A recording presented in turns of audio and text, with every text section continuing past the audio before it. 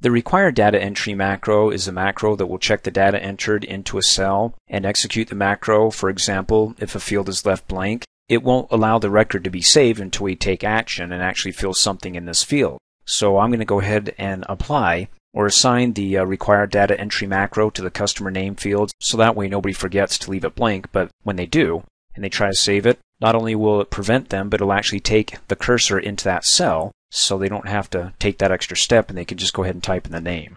So to get started, let me go ahead and right click in a blank area, go to the design view, and then we need to bring up the property sheet for the entire form. So to do that, come over here in a blank area and right click, go to properties. It brings up the property sheet. The selection type is the entire form, and then click on the event tab and then click in the before update cell here. The before update box here is used to specify events that will occur before the form is updated or the record is saved. So after you type in everything over in your form and somebody tries to save it, then it's going to check something. What is it going to check? Well, it's going to check the macro. Let's go ahead and click on the corresponding build button for the before update box or cell here. And then we want to create this macro that it will check before it updates. So the operative word being macros. So let's open up the macro builder, click OK. And it's the same screen that we're used to in the past couple of training videos to create a macro and then also edit the macro. So let me first go ahead and type in the comment what this macro is going to do. Come up here, click on the drop down arrow, select comment to require data in the customer name field. Okay, let's go ahead down below, set up our condition, which by the way, let me click on the drop down arrow. It's going to be an if-then statement. In other words, if this happens, then do this. The if replaces conditions in the previous versions of Access. So as you recall in Access 2007 or earlier versions, you had the condition column. Well, this replaces it again. So let me go ahead and click in here and then type in my condition. Customer name is null. So if that field in square brackets is empty, what action do we want it to do next? We want to go ahead and click on the drop down arrow, type in CAN, there it is, cancel event. After I type in the first three letters, if the rest are highlighted in blue, I can just hit the tab key and it automatically adds it. So what's the event? It cancels the record from being saved or updated. And we can go ahead and add a comment just below here to say that. So click on the drop down arrow, select comment. Let's go ahead and type it in. If customer name is left blank, do not save the record. That's the cancel event. So I'm leaving little trails of breadcrumbs for those who come in here going, what's this?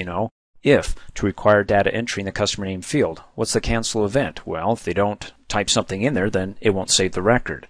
So it makes it pretty simplistic for the next person who's going to be working in this database to figure out what's going on. And then after it cancels that, let me go ahead and click Add New Action.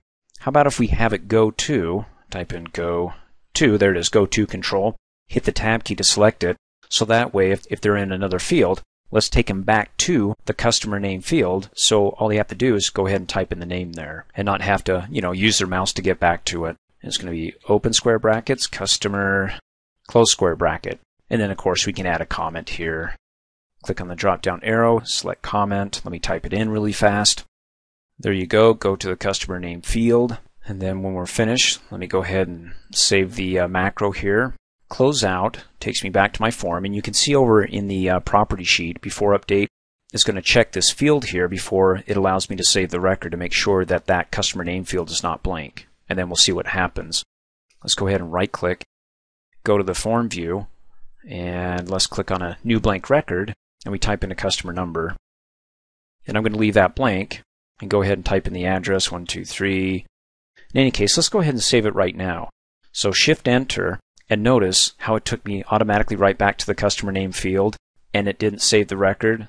If I try to click back and click back again, it doesn't allow me to do that because it says, hey, look, you need to enter in the customer name. Well, it doesn't say that. So that's the next issue I need to work with. In other words, I ought to have a message macro that displays a message to let people know what's going on, because somebody could say, hey, this is broken. Every time I tried to go ahead and save it, it doesn't do it. I mean, it doesn't flag you, but you'd think that after each time it keeps coming back the cursor to the customer name field, that they might get it.